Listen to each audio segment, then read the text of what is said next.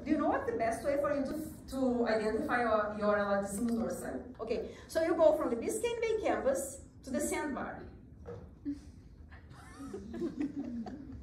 And you come back.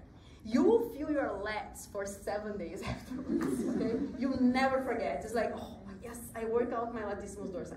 Because you are literally moving the working out your Latissimus dorsi, since it is the one that grabs in the anterior aspect of the humerus, okay? And with that in mind, when I show you right here, which muscle is this? Subscapularis, because here you have the infraspinatus. Which one is this? This is the teres minor, this is the teres major. Which muscle is this? Grabbing here, the anterior aspect of the humerus.